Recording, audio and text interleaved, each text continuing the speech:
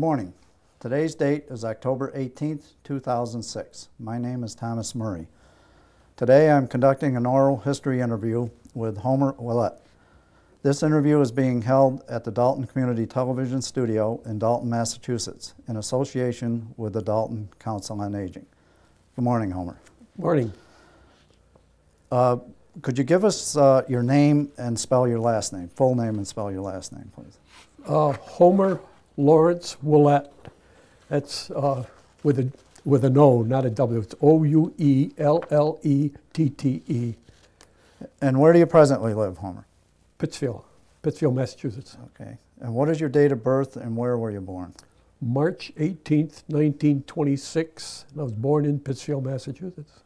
Did you grow up and go to school there? Yes. Mm-hmm. And what schools did you go to? Do you remember? Grammar school was Mercer School. Mm-hmm. Then Central Junior High School. That's on the common. It's now a home. And Pittsfield High School was. And do you have any teachers that you remember? Oh, do I? John Patrick Leahy. John was a head of the science department for the school, and he took a liking to me and let me be his lab assistant. So, matter of fact, I never had a homeroom. I'd always go right directly to his lab and set up the experiments for him and ran the projector and all that. Mm-hmm. But after school, well, after I come out of the Korean War, the two of us got together, and he was a great fisherman. We'd fish for hours. Every day we'd go out fishing, fly fishing, and he was very, very gregarious. So we'd walk down the middle of the stream, him on the right, I'm on the left. I'm left-handed, so it was perfect. We'd fish and talk. Yeah. So Pat, he fished around the bend. He's gone now, mm-hmm. But always remembered him. Well, that's good. That's nice to have someone like that. What was it like growing up at that time? It was during the Depression, but I was one of the lucky ones. My dad worked during the Depression for General Electric, so we weren't, suffering really, really poor. Mm-hmm. But, things were really tough. You wore hand-me-downs, and of course never owned a house, never owned a car, but life was good. Mm-hmm. And as far as having no money, nobody had any anyway, so it made no difference to us. Yeah. Yeah. So, did you have any brothers and sisters? Do you have any brothers? Yes, I have the parents were married, and then 2 years after they got married, they had my brother. 2 years after that, my sister Ann, my brother Paul, sister Ann, then me, and then 11 years after that, my kid sister Jean, mm-hmm. And my oldest sister is gone now. Mm-hmm. She died a few years ago. And what did your dad do for a living? Dad was a foreman. He ended up as a foreman in the General Electric and a foreman in the copper department. So he started out in Lyndonville, Vermont, is where he was actually born. And Lyndonville it's a junction for the CPR Railroad, and they had a roundhouse where the engines would come and they repair, and he worked a machine shop there. Mm-hmm. Well, it seems as though they went on strike, never settled a strike, they just left. So my father was out of job, so he went to Newport, Rhode Island, and he worked in the torpedo station down there making torpedoes. And my mother lived in Newport, Rhode Island, of course, and she was an inspector at Newport, Rhode Island, and that's how the two of them met. So after they married, they moved back to Lyndonville for just a small time, and he was looking for a job, and then he went to General Electric, got a job. So. What did he do in, I know it was kind of important, that he did in New London? Or Newport? Newport, I'm sorry. He was a machinist, and they made torpedoes mm-hmm. for the for World War I is what they were for. Mm-hmm. And my mother was an inspector, and that's what they made as torpedoes. Mm-hmm. It used to be an island. Torpedo station was on an island. Now the island's connected to at Newport. It's connected to the shore. Yeah. Still there. Well, was he a veteran? Was your dad a veteran? No. He was too old for World War II, but World War I, he was apparently in a strategic position, so they left him right there. Now, you said you went to Pittsfield High. Did you graduate? Yes, I graduated, but not formal graduation. I went into service before the days of the graduation, so I never had the experience of going to a prom or any of that kind of stuff. Mm-hmm. And it was after the war, I went down to high school and picked up my diploma. So it was still a valid diploma in high school education. Now, you also mentioned that during your senior year that you kind of had a split.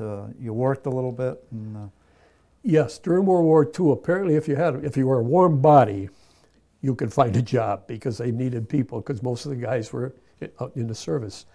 So I had enough points to graduate.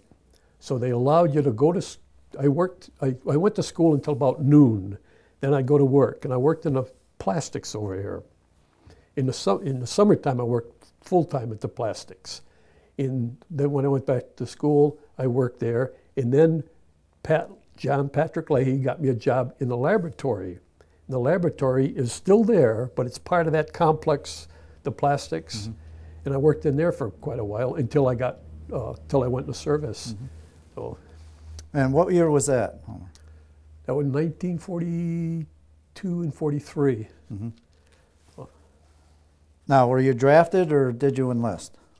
Well, a little bit of both, I think.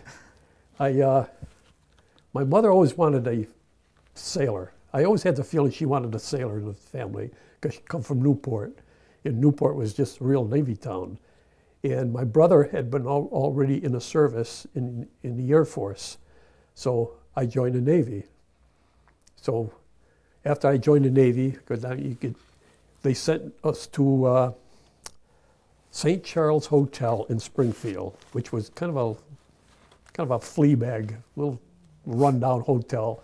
Put us up for the night, not in rooms, but in one great big room. They had cots. We slept on the cots. Next morning they fed us a breakfast, and it was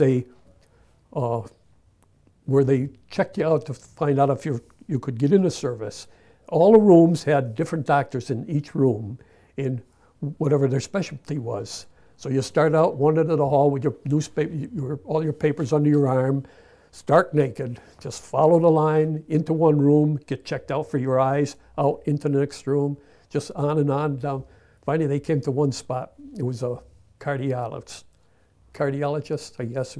Anyway, you walk in, and as the guys walked by the doctor, he'd listen to their heart. Next guy come on, next. When he came to me, put his stethoscope there and he listened, and his face kind of scrunched up. Look at his eyes squinted up, and by this time I know something's wrong, and I'm starting to sweat. He says, "Go over the corner there and stand and jump up and down." So I did that. And next.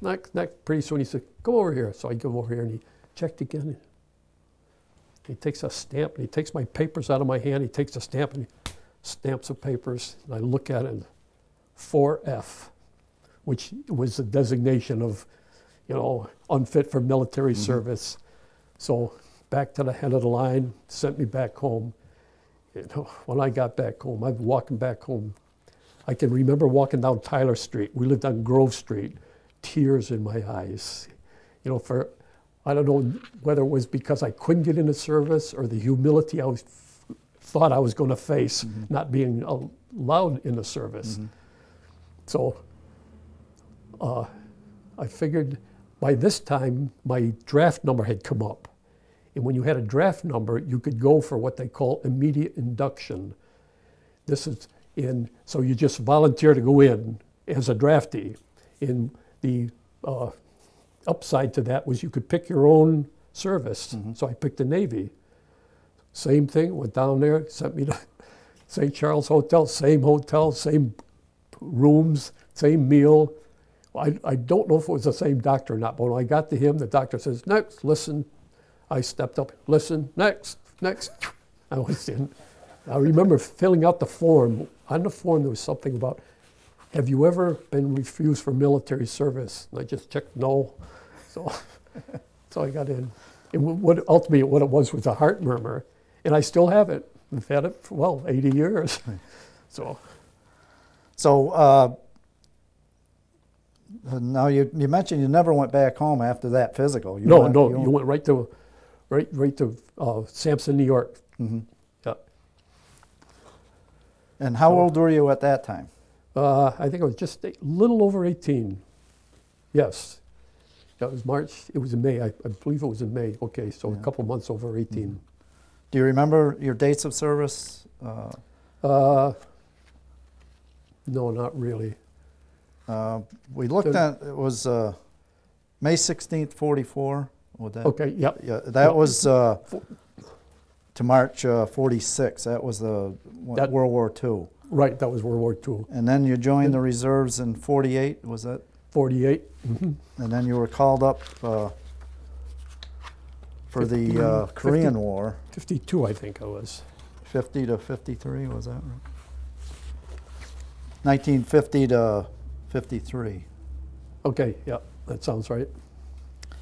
And why did, you kind of mentioned it, but why did you choose the branch of service you went into? Because of my mother, believe it or not. Yeah. Yeah. And she never said it, but I just had the feeling she wanted the Navy. Yeah. And of course, when in the Navy, the ride is rough, but you get 3 square meals and you get a nice bed to lay in. So I don't know if that was a reason, but that ultimately I found out it's a good reason to be in the Navy. And where did you go to boot camp?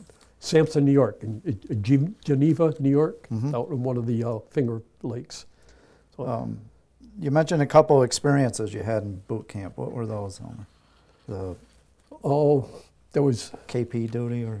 Oh yeah, KP duty. It seems the worst company upon graduation, the week before graduation, the worst company in the whole, I forget what they called it. It wasn't a battalion, but the worst company had the dubious honor of having KP. So, and we call it mess cooking. The Army calls it KP. So they lined us at the cook, lined everybody up in the mess hall, and went down the line and was assigning different jobs. And he finally says, okay, I need 2 volunteers for the worst job in the place. And he started looking down a row, and he got to me, and I made the ultimate mistake of just pulling my head back a little bit. So I walk up, and he signed everybody else, and he come up to me and this other guy, because we're going to work in shifts. He says, tell you the truth, he says, you got the best job there is. And it was in the garbage room. And the garbage room was a room, not much bigger than this studio. One end of it had a huge, huge refrigerator and a concrete floor. It all sloped down to a drain. And every day as the garbage come in, there'd be 55, well, there were big, big garbage cans full of garbage. And they had to be separated. So I'd check them out. Okay, if this was meat, it'd go in a flea, and this was veggies, and this mashed potatoes, whatever it was. And the chief told me, if it is not separated, don't accept it. One day I opened it up and it wasn't accepted. So I got the guy that brought it in. Of course, who am I to tell him, dump it, you know? So the guy said, leave it, you take care of it. So I told the chief. The chief went out and got the guy, and he brought him in. He took that thing, he dumped it on the floor and told the guy, now you sit there and separate it. So the chief asked me before, the chief cook there, he said, you like milk? I said, yeah, okay. So part of the job was they had these 100-pound milk cans, and you'd have to wash them, scour them out, clean them up good, send them back. One day he sends some milk cans in, I open one of them up, and it's full right to the brim with milk. So I told him, I says, you know, they sent me a whole 100 pounds of milk. He said, I thought you said you liked milk. I says, I do. Drink it. So that was really a good job, though. Yeah. So, Then there was another story where you were taking your tests. When you were during at one point there, you take a battery of tests. It was about three days of testing, and they harped on us, that whatever you do, take these tests serious. Try your very best, because the marks you're going to get are going to haunt you for the rest of your Navy career.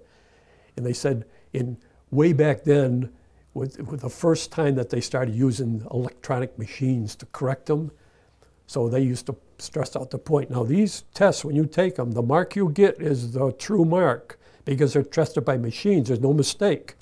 So what you get, that's your mark. So whatever you do good. So come time, I took the test, and finally we went down and they gave us a slip of paper, had all the marks on it. Went in this room, and there's a guy sitting there, and you'd sit down, and what they'd do is they'd look at your test and determine what kind of a school you're eligible for. So the guy sat and he looked at mine, and he looked at it, and all of a sudden he says, something is drastically wrong with this. And he says, in every category, and there was categories like math and reading, understanding, and all of English, and so he says, in every one of these categories, you're in the upper 7% of the Navy, except one. In this one, you're one step above a moron. He says, got to be a mistake. So he says, here, take this back and tell them they made a mistake. And here I am there, everybody there but the recruits is like an admiral. You know, if a guy had a stripe on his sleeve, whoa, you know, so I'm scared to go back. So I finally went back with my tail between my legs, and I figured, geez, how am I going to tell these people they just told me these tests are correct? So I'm scared to death to go back. So finally I went back, and fortunately I got a nice guy, and he looked at it and wow, he says, this can't be. So they checked, and ultimately the answer was whoever took the mark off the machine and wrote it on a piece of paper made the mistake. Mm-hmm. So I ended up in good shape. So what type of training did you get at boot camp? Oh, they had lots of marching. First day there, after they give you your clothes, they give you your shoes. You get dressed, put your shoes on, put rubbers on. I said, why do we have to wear rubbers? So he marched us to the barracks wearing the rubbers. All day long, we marched with the rubbers on. Next day, they marched us to the cobbler. You sat there, and they took the rubbers off. You took your shoes, and they put another sole on your shoe, and that sole was a good 1/4 of an inch thick. And then from then on, those are the shoes you marched in. When we left, went back to the cobblers, and they ripped that sole off, what was left of it, and there wasn't much left, and we were right down to the shoe. So there was lots of marching, close order drill, swimming, how to, you know, how to jump from a high tower, simulating if a ship was going to sink, you know, you jump from a high tower into the water, swim around, how to swim in case there's oil on the water, protocol, you know, salute, the knots, night vision, gunnery, you name it, and we had it. Mm-hmm. Obstacle course. So it was very, very extensive in fun. And dentistry, a lot of that, you know, they fix your teeth up 100% when you're, so. Was it hard for you to adjust to that life? No, not really, not really. I've always been in the Boy Scouts, and you know, I was physically fit or anything, so didn't really, I fit right in fairly well. Do you remember any of your instructors from back then? Nope, none, not a one of them. Nope. And how long was boot camp? Do you remember that? It was 12 to 13 weeks. I think it was about 13 weeks, yeah. And do you remember the graduation at all, the day you graduate? Not a bit. Not a bit? Nope. Also, I have a picture, you know, but that's all. Company 344, I think it was, but I don't remember the graduation. Did you get a leave or furlough after you left? Yes, yeah, we had about a week. So it was. How was it like coming home in your uniform? Oh, big shot. I felt proud, you know, walking down the street, especially having being a previous 4F guy. It was great. So, but of course, most of my buddies were in the service then too, so I didn't see them. But, but it still made you feel. Oh yes, yes. Good. Yeah. It was good. One nice thing about being in a uniform, you could go to any restaurant, you could go anywhere with the uniform, and you're accepted. You know, like if you went to a fancy restaurant, that uniform fit the course. It was perfect. Yeah. I did learn something at boot camp that stuck with me though my whole life. Never realized it before, but I learned how to judge a man by the man, not the clothes, because everybody wore the same thing. Everybody, and every day you get up in the same clothes, or same type of clothes, and you learn. You could look across, say, the drill field and see one of your buddies, and you recognize him by his motions and stuff, not by his clothes. And after a while, you never judge people by what they're wearing. You judge a person for who's inside their clothes. And it stuck with me all my life, that lesson. Where did you report to next? From there, they sent us to, they made me a radar man. So I went to the Cavalier Hotel in Little Creek, Virginia. The Cavalier Hotel was a 4-star hotel at the time. And the only floor they left intact was one of the floor, and the waves were there. And we, in the waves, were working there. The first week there, we were only there for about 3 weeks, but the first week we stayed in a little building in the back, and we slept in hammocks. And for that 1 week, I slept in a hammock. And that's the last time, and that's a horrible experience. You can't roll over, you gotta sleep on your back. So. Now they mentioned that it was, you were told anyways, that they were all slave quarters. Yes, yeah. And I didn't realize the building was that old, but the building we were in looked that old. Mm-hmm. It was just a little low shack kind of a building. They said that's what originally was before that hotel, whatever estate was there, that was the slave quarters. Mm-hmm. But so about how long was your radar school? Did you? It was about 3 weeks long. Of course, at that time, radar wasn't as advanced as it is now. So we learned how to repair them, how to operate them, how to take the data and put it on charts to determine course and speed of ships, mm-hmm. and how to find a course to intercept the ship. That's the kind of things we learned. Mm-hmm. So. And where did you go to after that? From there, we went to Little Creek, Virginia, which was not too far from Virginia Beach. We're around the corner from it. And that's an amphibious training base. And it still is a base for amphibious training. And that's where I learned we were going to be on an LSM, which was the landing ship medium. Kind of like when you say a landing ship, everybody thinks of the LST, because there was a lot of LSTs. An LST had a cover on their tank well, and it was much bigger. An LSM, if you picture a shoebox with a tomato can on one side, that's about what it looked like. Mm-hmm. We had the bow doors and a ramp, but there was no cover on the tank well, so everything was exposed. Mm-hmm. And we had calisthenics, naturally, and most of it was teaching us how to, run the ship. And we actually went out to sea, a few times back and forth, and made beach landings. And so we stayed there, probably, I don't know, a couple of months, mm-hmm. at Little Creek. And where did you go after you got out of school? From Little Creek, we went to Houston, Texas. They shipped us, and that's where we were supposed to pick up our LSM. And our LSM was made in Brown Shipyard in Houston. And so we stayed there long enough to get a crew together. From there, they sent us to Galveston, Texas. And shipyard workers must have brought the ship down to Galveston, which is right down the river. And that's when we spent a couple of weeks on sea trials, taking the ship out, making sure it was seaworthy, and training us, and more for the ship, make sure all equipment worked properly. Mm-hmm. So. And then from Galveston, you went. Well, New Orleans. We took the ship to New Orleans. In there, we loaded with. There were pipes for a harbor dredge.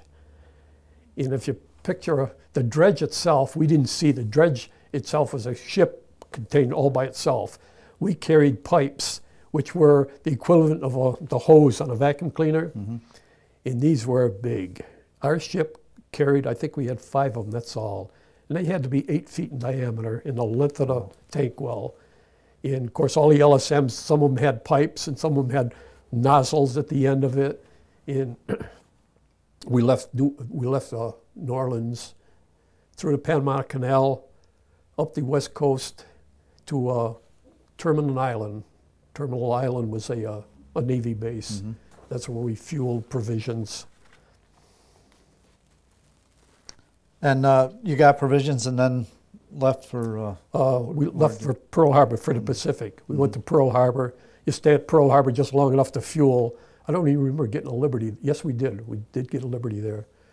And went into town, come back on. And then from there, we went right out to the Pacific. And we went, it was either Saipan or Tinian in the Marshall Islands, or the Marianas, and offloaded these pipes. So we never did see the dredge itself. But. And I know you can't remember the sequence, but you did a lot of transporting after that, wasn't it? I mean, while you were... I always said we were, kind of like the Mullen Mayflower of the Pacific. We were all over the place. We went to all the different islands. The first one, right from Tinian, we went right to Leyte Gulf in the Philippines. And from Leyte Gulf, we went down to Guadalcanal, and we picked up 5th Air Force, I think it was. And they loaded a lot of the equipment there, and we delivered it to another island. I think we delivered it up back to Saipan, back down to the Philippines, and we run around in the Philippines for months, back and forth, one island to another island. So we had a lot of experiences there. One of them was, because our ship had 2 screws, 2 propellers, if you will, and it was powerful. There was enough to pull you back off the beach with the aid of the anchor. But because we were kind of powerful, we were told that there was a Japanese concrete barge adrift out in the Pacific, and told us to go out and get it. So, in concrete barge, we never heard anything of the, how can you concrete float? But then when you think, hey, we're in a steel ship and we're wondering about concrete. Anyway, we went out there, towed up, we found the barge, fastened to it, towed it in, and the second day we wondered, I wonder what's on board that thing. So we got the small boat, went over to check, and it was loaded to the gunnels, right to the top with beer, Japanese beer. So needless to say, we took all we could get, but the skipper found out about it naturally. So he made us put everything back except 2 or 3 cases per man. But he controlled them. He put them in some locker and locked them up. But every time we went into a port and we went ashore, we could have a couple of cans of beer. So it made it kind of a little unusual. We were kind of sick of drinking Coca-Cola. So. Now, you also mentioned you picked up some prisoners one time. Yeah, somewhere along the line we went up to Mindanao, and from Mindanao we went over to Zamboanga. In the monkeys, I know you hear the song "Monkeys Have No Tails" in Zamboanga. I never saw a monkey there, but I did see the Japanese. We picked up about 10 prisoners and brought them right back to Mindanao, dropped them off there, and we went to many, many other islands. And back and forth here and there, we'd go up to, one time we picked up a load of clothing. It was a U.S. Army clothing, and that we loaded on a tank well and then covered up with a huge tarp. And it was funny because you'd look down at that tarp and you'd see it bouncing around, guys underneath it, And they'd open the bags up and they had shoes and jackets, so everybody got their share of jackets. So pilfering always went on in the service. You're always pilfering from the other guys. Now, you had a couple stories while you were on ship, but one was playing cards at night. When you sail during the war, there was never any running lights. The ship was always dark. That's one of the purposes of the radar, to maintain station. So being dark all the time, if you were to be inside in bright white light, and you walk outside, you can't see, your eyes have got to adjust, and it takes a good 45 minutes for your eyes to really adjust. So to counter that, the Navy has you set up, there's red lights in the ship. So there's a mechanism on a door. When you open the door up, if you have white lights, the lights will go out. You step outside and shut the hatch. But the red lights, it doesn't do that. You turn them off so you can go right outside, inside. So one night we were sitting, And the only time those red lights are used is when you're in a hot zone. So we're in a hot zone one time. We sat down to play cards. We deal the cards out. And one of the guys picks up the cards. He says, "Hey, who's the joker?" He says, "There's nothing on these cards." Well, it seems so the red light in the ship was the exact shade of the cards. And here you're looking at 10 of diamonds, and there's nothing on it. It's the whole thing. So we had to take a pen in all our deck, and we used to play triple pinochle. We played triple deck pinochle and double deck pinochle. Take with a pen, mark every single heart, every single. So you can play at night. I told that story a couple of times, and somebody told me that they do have cards now that are marked, so you can see the cards. It was kind of unique. And another story you had was you saw the hospital ship. Oh, one night the skipper called from the bridge, and he says, "The radar." And I said, "The radar eye." He said, "You want to see a beautiful sight?" I said, "Sure." He said, "Well, look out the porthole." So when I looked out the porthole, here's on the horizon out there was this glow coming. Well, at night, you never saw anything except the stars and the fluorescence in the ocean in the wake. And this big ship is coming, and it was huge.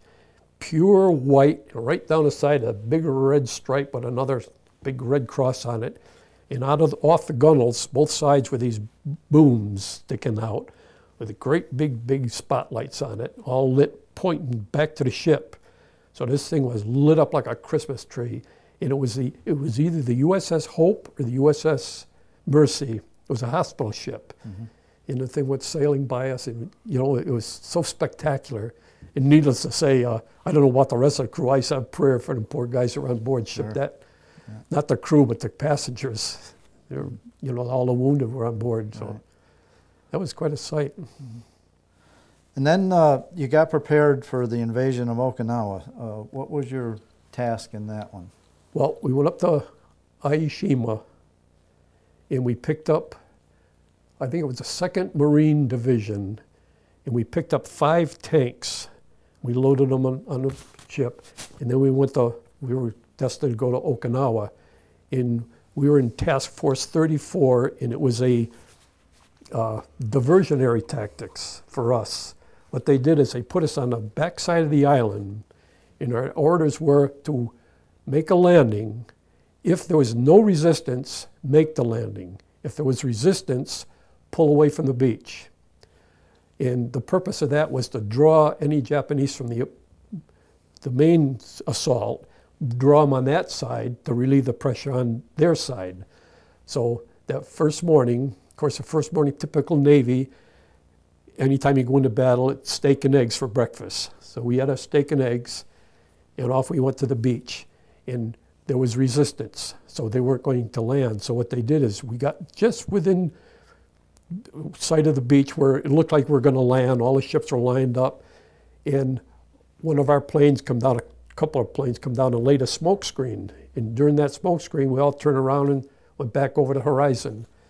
And the smoke screen cleared. Of course, now they did relieve the pressure from the other side. And we did that for a couple of days. And then never did land. We just, I think it was the 3rd day, we kept going. We went back to Saipan. And the Marines on board, they were really glad because they were experienced Marines. They had been in battle before, and they didn't want another one. Mm-hmm. So it was a relief to those guys. We brought them back to Saipan, offloaded them. So now, while you were at Okinawa, you mentioned you did see the kamikazes, and you fired. Oh, definitely. There was one thing. There was a lot of kamikazes. No, I've never seen so many planes in the sky. But the sky was just loaded with planes and flak. And our orders were just each one of the guns on board our ship was told, they were given a spot to shoot in. They weren't to shoot at the planes themselves, just fill that spot, umbrella coverage they called it. They filled that spot of air, so our ship was literally covered with bullets going up, and planes would fly through it. That was the purpose of it. Mm-hmm. So, and also, before we went, when we were in Saipan to pick up the tanks, they came aboard, and we had 50 caliber guns on board. In between all of the big guns, like the 20 millimeters and 40 millers, they put 50 calibers. Well, they came and they revamped the 50 calibers so they would shoot directly off the ship, not out. And the purpose of that was they suspected there was going to be kamikaze boats, small boats loaded. So they wanted the machine guns to be able to shoot right straight down. Fortunately, there was none of them. But it's the one time I was glad I was on a small ship, because the kamikazes were not after us. There was bigger targets. But that's not to say one of them could have taken us, you know, if say it was running out of fuel or something. But they were going over our head and hitting other ships. So there was a couple of ships we saw, you know, on fire. And so it's not a pleasant experience when you don't care to go through it again.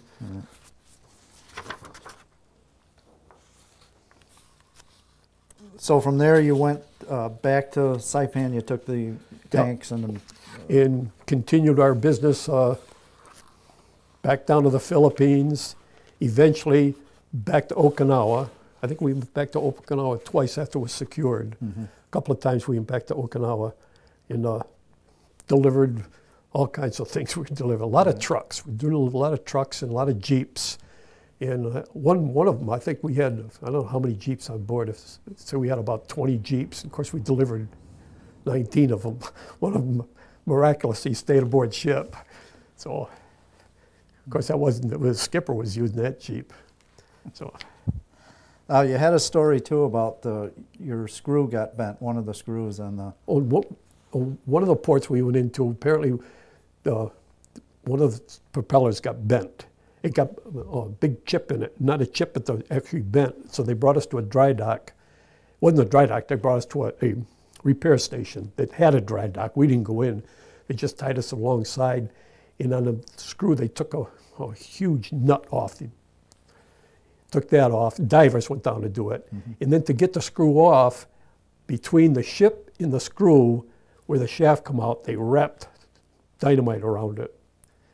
And then we stayed aboard the ship and everything. They didn't, and they touched it off. And the whole back end of the ship just rose, boom, come right out of the water, blew the screw off, put another one on, the nut back on, off we went. So it was quite a way to make a repair. Yeah, yeah.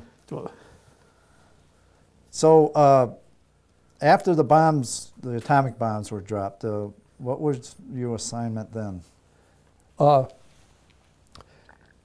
September 1st was to be, yeah, it was the September 1st, was to be the invasion of Japan, the actual invasion. Thank God Harry Truman dropped that bomb, because then the war, well, then the second one on Nagasaki, and the war was declared over. Well, we were told they continued right on with that invasion plans. And if it hadn't been for Harry dropping that bomb, I wouldn't have been here talking to you. It's a foregone conclusion. I would have been gone, me and the whole ship. And the reason I say that is the spot they picked for us to go was Whack-A-Mole, Japan. And it was we were told, you know, continue with the invasion, just don't pull a trigger. We had guns loaded and everything, but don't pull any triggers. So the spot they picked for us was probably a mile wide, not quite a mile wide, but you could see both sides. And it just rose right up out of the sea, and you could see gun emplacements all the way down. It was a long, long, long channel, and at the end of the channel there was a seaplane base. So we went down that channel, and we had minesweepers head, and the mines are floating by, and they were taking joy in shooting them. If they'd hit one of them, you know, hit the right spot, the thing would explode. So we finally got to the end, and when the ships landed, what we did is 150 yards out, I would tell a skipper that we were there, and he'd drop the anchor, and then they'd just let the anchor free spool, hit the beach. And what they didn't know, the intelligence never told them that the Japanese had concrete ramp from the seaplane base right out into the ocean. So when we hit that ramp, of course I'm inside, I can't see it, but I could tell something was wrong, because normally when you hit the beach, you're hitting sand, and there's a sound as, you know, you kind of slide up. In this, it just, I could feel the ship just sailing.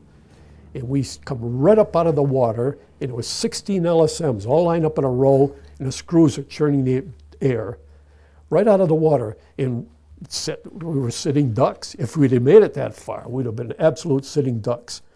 And it took, I think we were there for about 2.5 weeks, waiting for the highest tide to come along. So the water would come up high enough, and then they got bulldozers to push each ship back into the water, in spite of the fact that we had the anchor trying to pull us out. So, but the skipper, he figured, hey, we're out of the water, all the barnacles are showing, so give the crew something to do. So we scraped the whole ship, all the barnacles off the ship then. So this was into October now. Then what did you do after that? Scurried around back and forth to islands, and we went back to we went to the different islands, picked up stuff, and brought them back up to Japan. I think we made 3 trips to Japan. One of them, I'm staying on a shore in Japan, and the little Japanese woman comes up to me in just perfect English. And I know, at least I suspect, somebody told her what to say. She walked up and she looked at me and she said, "Why did you bomb Nagasaki?" She said, took me a step, and I just turned around and I said, "Why did you bomb Pearl Harbor?" I don't know whether she understood me or not, but I'm sure she was put up to it because she looks, well, of course she was Japanese and the perfect English, so I think she was taught to say that. But we went 2 or 3 times into Japan, was hauling different things, and from there, I think the last port was Guam that we stopped at. So, and then you came back headed back to the States? No, from Guam we went back to the Philippines. Then from the Philippines we head back to Pearl Harbor, and it was 31 days from the Philippines to Pearl Harbor in one shot. Wow! So our ship wasn't very fast, and then from Pearl Harbor. We went to Astoria, Oregon. And Astoria, Oregon is right at the mouth of the Columbia River. So our port of call, our Liberty port would have been Portland, Oregon. So we went to a repair station there. And they made some repairs to the ship, which was common. Every once in a while you pull into it and they make minor repairs, and that's what we did there. So we stayed there for a couple of weeks at Astoria, Oregon. That was a good Liberty port. So, and then you headed to. We went to Terminal Island, which was. I had enough points to come home, but apparently they had no use for the ship after that, so they decommissioned the ship. So from there, once they decommissioned the ship, I went back to, Boston, Fargo building. But on the way back, we stopped in Chicago, and we had I think it was a 6-hour layover in Chicago. Of course, the Navy doesn't come up with the nicest schedules in the world. They could care less. So we had 6 hours, so they give us liberty. So we went into Chicago, and 3 or 4 of us, missed the train to Boston. Well, normally, you'd be in big trouble, tantamount of AOL. So when we got back to Boston, there was no words, I didn't care. But, it must have been a 1.5 years after I got out of the service, I get a letter in the mail, and there was the reimbursement for the money that I spent for my own fare to Boston. I couldn't believe it. Uncle Sam paid me back. So you mentioned you were discharged from the Fargo building? Yes, that's where I got my discharge. That was March, I forget when it was. 14th you had, we had mentioned. Yeah, it would have been March 14th, 45. 46, was it 46? 46, 46, yeah, 46. Do you have any memories of that day? Oh, lots. Best memory of my life. When I went from Boston, got to the old train station in Pittsfield, my brother was there. Well, I hadn't seen my brother for 5 years because he was in before I got in, and he'd come home after I got out. So he was waiting for me at the station. So both of us were young back when we got in. It didn't drink. So nowadays kids are 14 years old and drink it. We didn't drink. My brother never drank until he was 21. Anyway, he's walking up West Street. We look over to Busy Bee. You probably remember the Busy Bee. He said, Ho, called me Ho. How about having a beer? I said, okay. So we stopped and had a beer, maybe 2 beers. Walk up the street. The next tavern we come to, we stopped, had a couple of beers. We all the way down North Street, all the way down Tyler Street. We stopped at every tavern and along the way.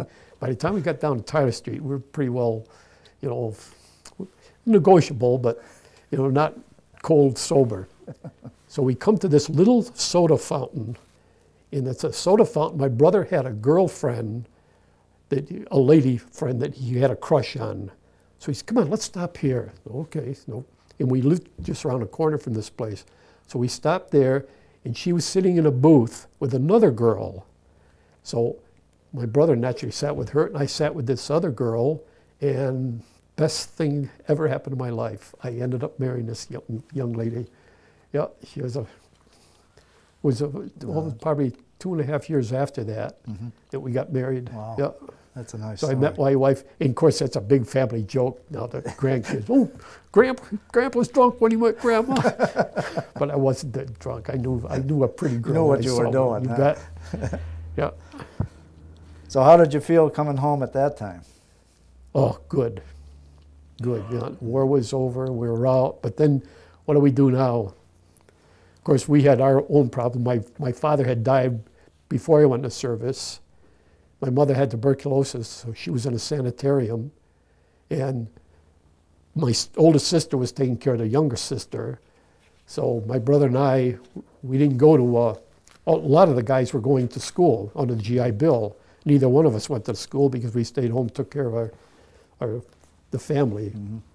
And then the people who owned the house we were renting needed it for their own family because they had kids coming back. So we had to get out. So we had to buy a house. So things weren't very good for a little while. But it was good to get back to see your old buddies, you know, and get back to some real good hunting and fishing. So, did you go to work right away, or? Not right away. They had what they called 5220 club. You could stay, you could get $20 bill every week for 52 weeks. That doesn't sound like much, but $20 80 years ago, or 65 years ago, was a, you know, good chunk of change.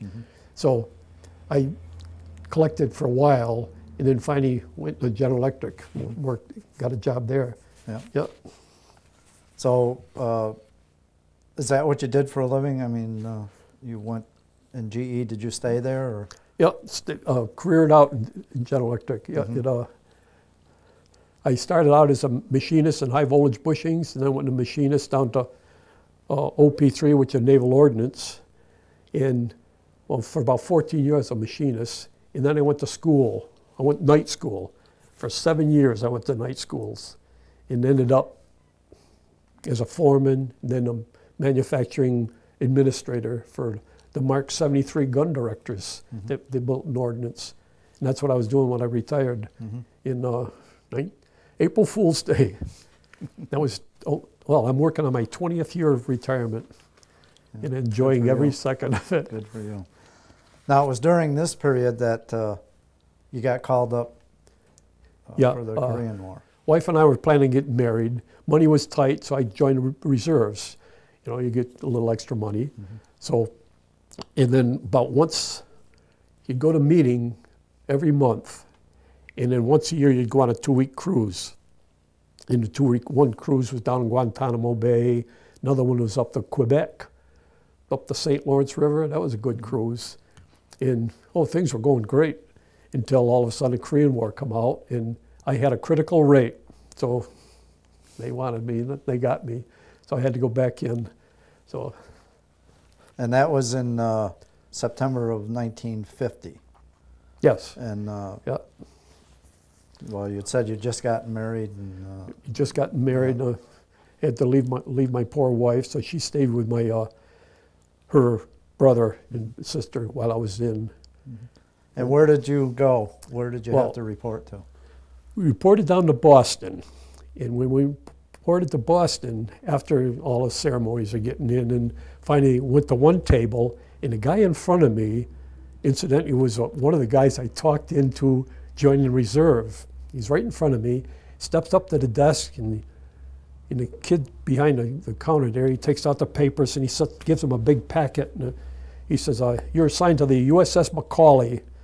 And my friend says, well, where's that located? He said, Seoul, Korea.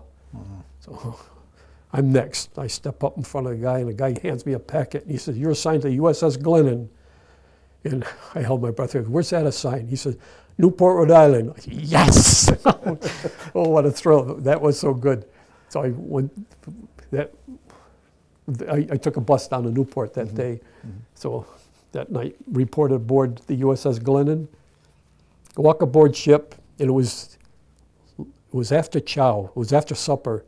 Walked aboard, and the guy that was on the quarterdeck, he's logging me in, and he says, he looks at the paper, he says, what's your name? I said, Homer. Oh my God, he said, what a horrible name. He said, what's your middle name? I said, Lawrence. Okay, from now on, you're Larry.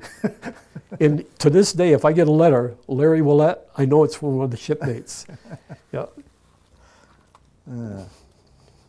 So what were you assigned to on board the Glennon? Well, when I first got aboard, this guy just happened to be a third class radar man. And he looked at me, he says, oh, you're a second class radar man, huh? And I said, yeah. He said, that makes you leading petty officer. So I'm leading petty officer. I didn't know what that meant. So I go to sleep. The next morning I get up, and of course, I'm assigned to CIC, which is a communications center, Combat Information Center. All the information aboard a ship, except a CW radio, that communication doesn't come to us. Everything else did. Sonar, the flags, all the radios, all the radar, everything comes to that, and we evaluate it, post it, and disseminate it throughout the ship where it's used. So I get up, I have breakfast, I go up in the CIC, and I walk in, I look around. I said, oh my God, I am in big trouble. Because on board the LSM, I had a radar that was about yay big, a couple feet by one little radar with one little tube, and the purpose of it was to keep station. Of course, you're traveling in the darkness, you gotta keep the station when you're in a flotilla. So that was the purpose of that, was keep station, and also to let the skipper know when we're 150 yards from the beach and to drop the hook. And that's about the size of my job. And for just amuse yourself, you'll plot other ships and stuff. So I walk in the Combat Information Center aboard the Glennon, and here's about 4 different radars. And then there's a huge table, a plotting table, and a DRT table, and a big board up in the corner. The guy's staying behind, polar coordinate chart. That's where they log all the aircraft. So in the place is just, radios are crackling, and finally one radio's hollering, combat, this is a pay dirt, or not combat, sunglass, this is pay dirt. The kid's nudging me, he says, that's you. I said, who? He says, that's you. I said, no. He said, that's our ship. I said, I thought this was a Glennon. No, that's our call sign. I said, what's a call sign? So I said, geez, he said, that's the TBS, was the talk between ships radio going, see? So I said, well, you answer it. So he did. So I got all the guys together, and I said, look, I knew I was in trouble. I'm a second class radar man. I'm supposed to know all this stuff. I don't know nothing. But fortunately, the Navy, everything is written down. You can find it anywhere. Every procedure is written down. And in back of the squawk box, there was a little shelf. And the shelf had about 10 books lined up. And I told the guys, look, I said, you do whatever you've been doing, keep doing it. And I spent the next 2 weeks in a corner reading those books. And I read them and read them and read them. Finally, one day I said, okay, I'm going to take over. And I took over. And I did all right, apparently, because I ended up as first class. And when I left, they wanted to make me a chief. I said, no, thanks. I said, I have a wife that did not ask for a sailor for a husband, so I'm going home up with my wife, and I did. So what type of duty did you have aboard the Glennon? I mean, where did you go? And Oh, we went to from Newport, we went to the Mediterranean twice. One of them was a 6-month cruise. That was a long cruise. And we'd sail in the Mediterranean through we went to Norfolk. And then, ironically enough, or interesting enough, if you set your course due east out of Norfolk, and barring any set and drift in the ocean, you go right straight through the Straits of Gibraltar. We went in there, Italy, different ports we'd stop at. A lot of the ports were courtesy ports, you know, just to show off the Navy, I guess. And of course, some of them were to pick up things, but we did go up to the Aegean Sea, and we went to Venice, and from Venice over to Yugoslavia. And we tied up alongside the USS Albany, and the Albany's a light cruiser. And the Albany was there to provide water and power to a small contingent of Navy guys that were stationed there. So we stayed there quite a while, but we'd sail up and down the coast, picking up radio frequencies and recording them and taping them and shipping them back to Washington, I guess. A lot of Russian radios, you know, not talk radio, but CW. So, and then let me see, we went back to Newport, down to Guantanamo. We were down Guantanamo, that was for gunfire, and for shore, they'd send a crew ashore from the ship to direct the guns. And then as a gun would go off, I'd be on the radio, and you'd count. You knew how far away they were, and you'd count.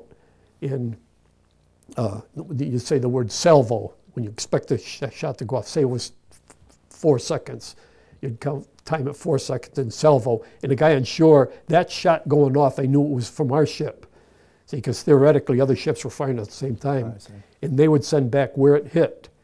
And the object was to shoot one shot over the target, one shot under the target, and the rest for effect, the rest on target. And we did that for quite a while. And then back to Newport. Now you brought your wife down, you mentioned, for a while. Yes, while the ship was in port between these cruises, she came down, and she went, we got a little apartment, and we stayed there. And well, of course, I had a lot of duty on board ship, but it was interesting. But of course, she wasn't, you know, she was real young, and you know, it was tough on her. A lot tougher than me, because I had people I knew. She knew a few people from other guys aboard ship had wives there. So. Now you had one story where you went home on leave, and about leaving the ship that morning. It was around Christmas time. I took a ship. The wife was home then, because we'd just come back from a cruise, so she was back home. So I got on a Liberty boat, a whale boat, went ashore, and there was a whole bunch of sailors there ready to go back to the ship, all my shipmates. And the shipmates of the USS Power, which was moored alongside of us.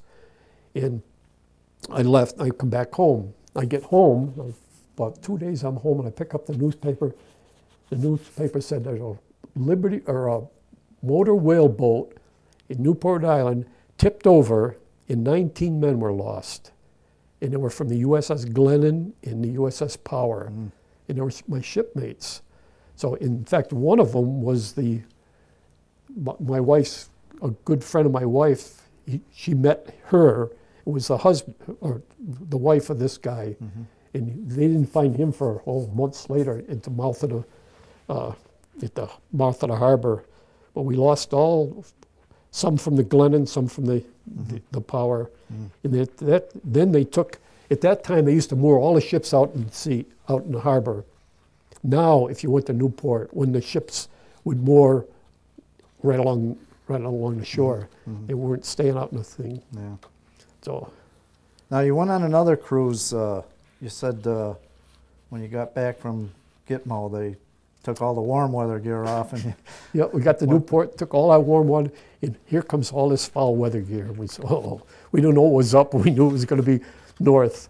So we got on board ship, got it all loaded, off we went, and the orders were to just head north. And we headed north, across the Arctic Circle, and this is on, of course, the East Coast. Went up, kept going. I don't know how far we got up north, but it was nasty. The waves and cold. In the Navy, they're loading stores, loading ammunition, and chipping ice. Everybody participates. Even the officers off watch participate. And you'd strap yourself, tie yourself to a railing or something, and get a little hammer and chip the ice off, because it'd be forming so fast. Mm-hmm. The reason for that is, they say that if there was 6 to 8 inches of ice forming on all the rigging, is enough weight to raise the center of gravity high enough so the ship could turn right upside down. Mm. So we'd be out there chipping ice all the time. And every morning, I'd be on the talk between ship to radio, and all the like I said, all the information comes to combat, and the ships are reporting in. And one ship had lost the lifeboat, another ship the railing, and the K-gun, some of the depth charges broke loose and rolled, and all kinds of disasters going on from the ships. And then all of a sudden, some ship reported on board their ship as a destroyer, some kid had appendicitis in the head. They didn't know quite what to do. So what they did is we were with the CV-42, which is the FDR carrier. Mm-hmm. Not the Teddy Roosevelt carrier, but it was the FDR, the Franklin Roosevelt. And of course, it's so big that the destroyer got right up alongside of it, where there was and it sailed along on a nice smooth surface, because the FDR was kind of smoothing out the sea for him. And they managed to get the kid on board the FDR, fortunately, and apparently they operated on him then. But I always felt sorry for the crew and the kid, both. So what? Why did you think you had to go north like that? What was your? There was some thought that the Gearing class, that was a class our destroyers is the Gearing class, that class of destroyers would have been better off in the Pacific, because they weren't meant for the Atlantic because of the conditions. The Atlantic is a lot rougher than the Pacific. Mm-hmm. Not to say the Pacific can't get rough, but normally it isn't as rough. So they just wanted to see how much punishment they could take. So apparently they never did change anything, because most of them stayed right in the Atlantic, the destroyers. So then you come back to Newport. After that, we come back to Newport, and they got rid of all the foul weather gear. Thank the Lord for that.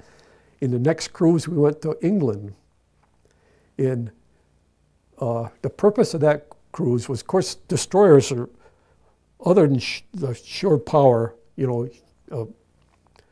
most of the service of destroyers is anti-submarine warfare, a lot of it. Guarding convoys. And so what the purpose of it was to teach the American Navy how to pass a sub-contact. In other words, we pick up contact of submarine, and you want to hand it to the British. How can you hand it to the British so they can pick it up? And it isn't as easy as it sounds. Mm-hmm. But that was the whole purpose of the thing. So we went to Scotland. No, it wasn't Scotland. It was Londonderry, Ireland. We went up there. Our ship was there, and we'd go out into the North Sea and play these war games. Mm-hmm. Well, after we learned how to do it, they test your knowledge. So out we went, and they actually had submarines. And we played games with the submarines, chased them around. And of course, I mentioned CIC has this big table, and under the table, there's a mechanism that shines a little light up. And that's where your ship is. And it's all timed to the screws. And that little light will move just the same speed we're moving in the same direction. So you keep plotting, and then you plot the sonar contacts from there, where the submarine, and you put times on them all. And all of that data from all the ships were sent to one location. And something that U.S. Navy's never done that they should do, I think. The British did. They got the crews in the room, and on the wall of that room was a huge, huge map. And it was a map of the sea right around there. And they had all those charts marked on that wall. And the skippers, each skipper would get up, and they had all the skippers standing there, and one of them would say, well, at such and such a time, he was right here. And then the sub commander, he'd mention where he was. And the sub that we were chasing, the submarine commander, he said what he did was made a very, very quick turn. When he makes a quick turn in the submarine, it forms what they call a knuckle. It churns the water up with enough density that the sonar will actually ping off of that chunk of water. This was way back now. Nowadays, it's a lot different, the sonars. But it would ping off that, and that little bubble of water would kind of float off, and it'd be pinging on that. Meanwhile, the submarine, he'd take a quick turn and then scoot off this direction. We're following this. So the submarine captain won. So it was very interesting to see it done and what's going on, other than just, unknown. It was interesting. Now, I can't remember if you said it was before that or not, but you went through Buzzard Canal up into Boston one time? Yes. They were taking these Gearing-class destroyers and putting new masts on them. The mast we had was just one big pole, and they put a tripod mast on. So we went from Newport through the Buzzard Bay Canal up into Boston Harbor, and we went into dry dock. And the dry dock there was just, maybe within walking distance of the USS Constellation, the old Ironsides. And we were there for quite a while. So I got a little apartment right near the Bunker Hill, believe it or not, because out the bedroom window you could see Bunker Hill Monument. And we were there for a good 3 months. Of course, what the Navy does with guys then, they send you to school. The Fargo building's loaded with schools. So, of course, they sent me to radar school. And when they put the mast on, it's Navy tradition that under the mast of a ship is a coin. And when they lowered the mast, just before they lowered the mast, the captain had a silver dollar, and he stuck it under there, and they lowered it on, welded it right on there. So it's just an interesting fact about it. Now, coming back from England, you mentioned a story at Nova Scotia. You were going into Nova Scotia. When we come back from Nova Scotia, Halifax, Nova Scotia, we were supposed to pull in there as a port of call, kind of a, they invited us to come in, and they had all kinds of parties they were going to have and all kinds of things, events. Well, it just so happened before we got there, about 2 days before we got there, the King of England died. I don't know if you remember that. And so they radioed back that we were invited to come to port, come in, but a lot of the events had to be canceled. So we did. We went in, we were on the better behavior than we would have been with all those parties going on. But and then you went back to Newport, and you had the story about Berth M18. We pull into Newport, up Beaver Tail and up through into the bay. And in these mics, what they call Mike 18 is probably as big as a studio, a big floating tub-like. And the ships would moor right alongside of it. And ours was Mike 18. Well, Mike 18 just so happened to be the one we were moored at when the accident happened. So the skipper asked me to, get a berthing assignment. So I talked to the base there and asked for a berthing assignment. And they told us that we would moor port side of the USS Power at Mike 18. And I told that to the skipper. Skipper says, tell him no, absolutely not. Because sailors are notoriously superstitious. So they signed us to another port because he wouldn't. But it was funny, we were when we were up that time, we were moored there, and it was Thanksgiving. And my wife came to board ship, brought us board ship to have Thanksgiving dinner. So it was my wife and another guy's wife. So they're having did her, you know, and the poor wife never been aboard ship, and the ship is just as calm, but it's rise on by. She says, it's moving, it's moving. But anyway, we were having a meal, right after the meal, all of a sudden, the weather started picking up, and they set condition, forget what the number that the conditions were, but this was set condition 2. And it's single up all lines. Well, when you moor with many lines out. And they take all the lines in, but 2 of them holding the ship there. Mm-hmm. And then condition 2, that's condition 3. Condition 2 is you start the engines. Condition 1 is you let go of them lines and off you go to sea because there's a storm coming. Well, they set condition 2, the engines start. So he's like, I went up and I told the captain, I said, you realize there's 2 women aboard? Oh, he said, I didn't know that. He said, oh. He said, unfortunately, the base commander, he, you know, big stripes all over his arm, he was on board and he had his motor whaleboat, a real fancy thing. He said, well, I'll get the base commander to take the 2 women back to shore. He said, you might as well go along with them. So I said, what happens if the ship takes off? He said, stay ashore. So we went back into, so it was an experience for the wife. She came that close to going to sea with the U.S. Navy. Yeah. So shortly after that, you were released from the service at that time? Yes, I went back, I got discharged, then back home, and then a couple of weeks later, I get a letter in the mail that I had to report to the Navy training station on Hebert Road. It's up near Pontusic Lake. It was a Navy training station. Mm-hmm. And it's a reserve station, what it was. So I went up there, and the guy up there, he gives me some papers. He says, you got to sign these papers, because the records will be, you know, they won't be complete without these papers signed. So I took the papers and I looked at them. I said, I'm not going to sign these. He said, why not? I said, they're re-enlistment papers. And what they were, and he said, and then he said, no, they're backdated, and they were. And he said, they never got into your record.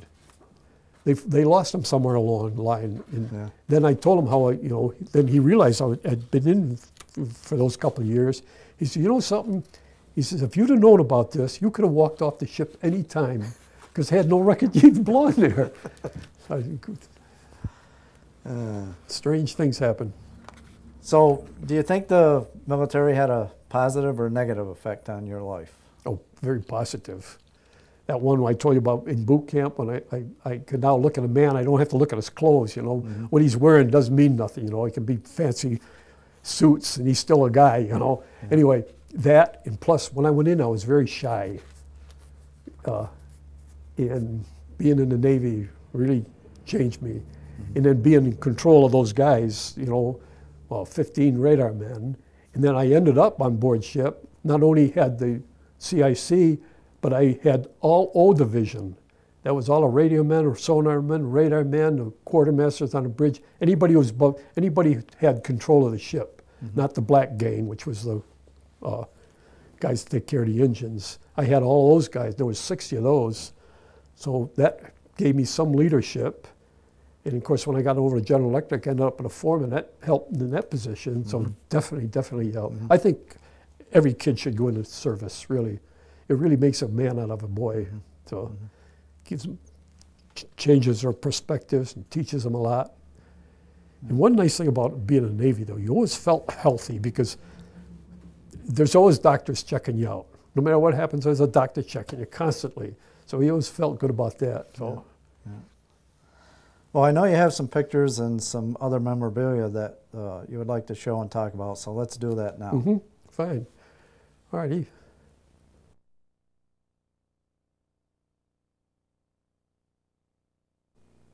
Okay, well, why don't we explain some of the pictures here that you have. All right, here's a picture of me right after boot camp, believe it or not. Geez, I didn't look like a boot, I looked like a real sailor there. Now this next picture, that's the Cavalier Hotel. And that was right on the beach. That was real good duty, good food. And here's a picture of our LSM. Big bow doors, the ramp drops down. This is the conning tower. Well, here you can see the conning tower. And those are the little portholes. Skipper stayed up there. And this right here is the radar. I'll tell you a story about that radar. It's covered over with a plastic tub, and we had to paint it one time, and one of the guys went up and painted it with lead-based paint. Well, a radar wave don't go through lead-based paint, so we had to scrape it and do it all over again. And what's the patch there? What this patch here is amphibians. Any guy that was in the amphibians wore this patch on his left arm, and it just signified that you were in the amphibians, what they call the Gator Navy.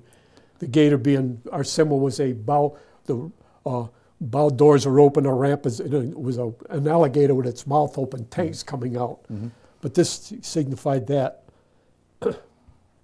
Here is this is when the ship, I was telling you about the ship being high and dry. This is when it was high and dry, and part of the crew members standing there. And we scraped all the barnacles off the ship at that time. This shot right here is when we were loading tanks, the 2nd Marine Division. We were loading tanks for the invasion of Okinawa. And these,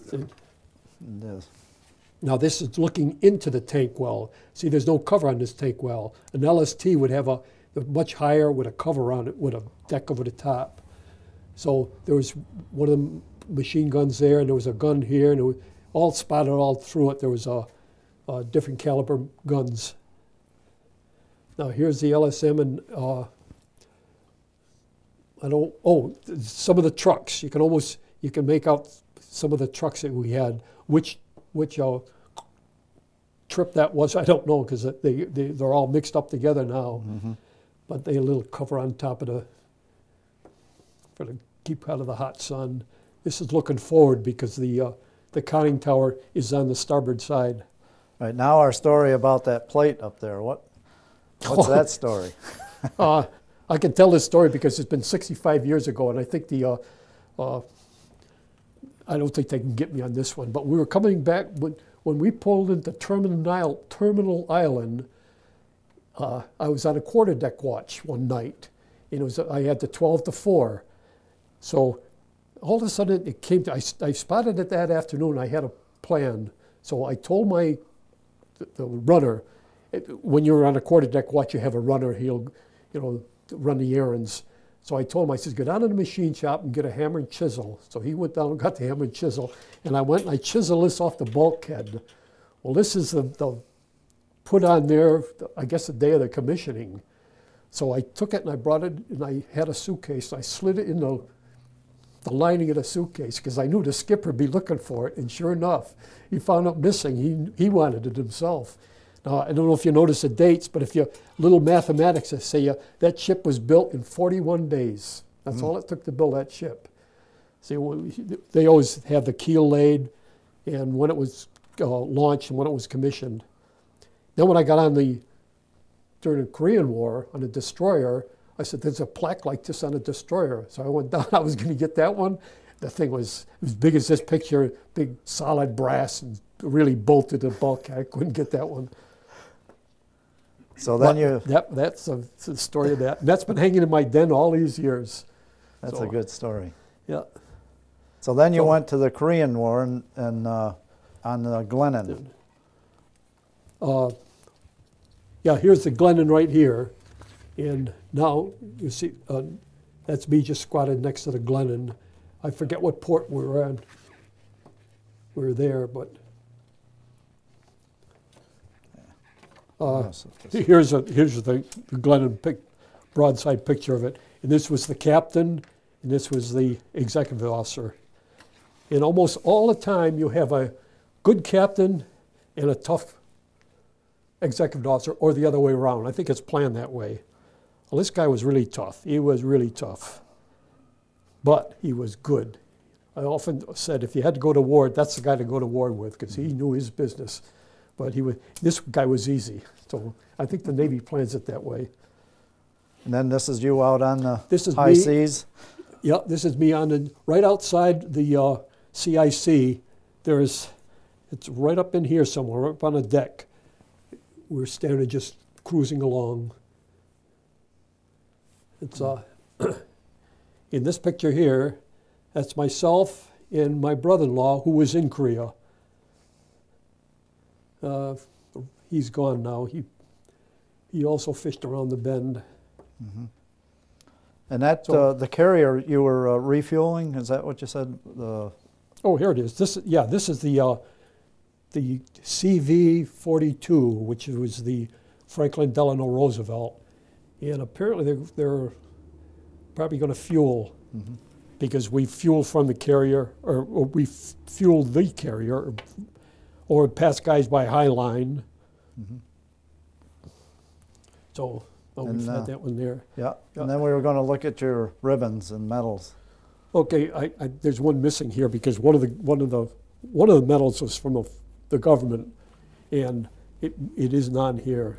But the little stars are the battles. Some of them are campaign ribbons. This one is. This one here was from the government of Korea. This one was from the government of the Philippines. Of course, that's U.S. But here's first class. This denotes it. You have one hitch in the service. For every hitch you get, hitches, I don't know, 4 years, I think. Yeah. Mm-hmm. And you can see the little, this is used to show up on your radar screen. So that's about this. Oh, my dog. These are my original dog. This one is my original dog tag from World War II. These dog tags come from the Korean War. Mm-hmm. So that was given to me by the GE before I went to serve. Was a Navy E award. Oh. Because at the time we were making mortar fuse tips for the Army. So that's about the size of it. Yeah. Well, thank you so much for taking the time to share your experiences, and thank you so much for your sacrifices and courage for the service you gave to your country. We really appreciate it, Hal. Okay, well, thank you very much for asking.